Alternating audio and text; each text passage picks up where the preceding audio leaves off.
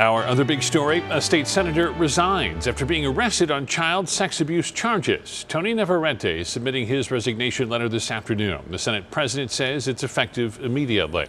Our Nicole Valdez is following every development in this story live tonight. And Nicole, Navarrete is actually now responding to this.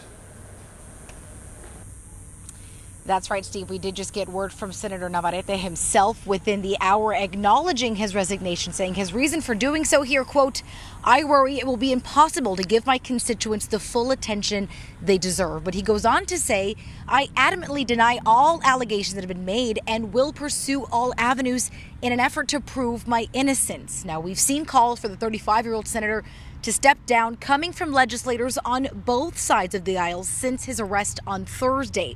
Navarrete accused of multiple counts of sexual conduct with a minor.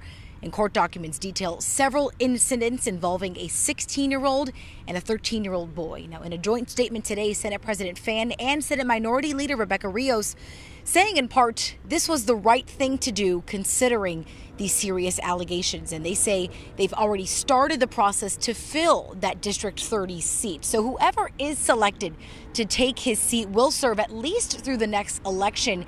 And we could see things actually start to move forward in that process within the next week. I'll break down exactly what's going to happen next coming up on ABC 15 at 10. For now, we're live in Phoenix. I'm Nicole Valdez, ABC 15, Arizona.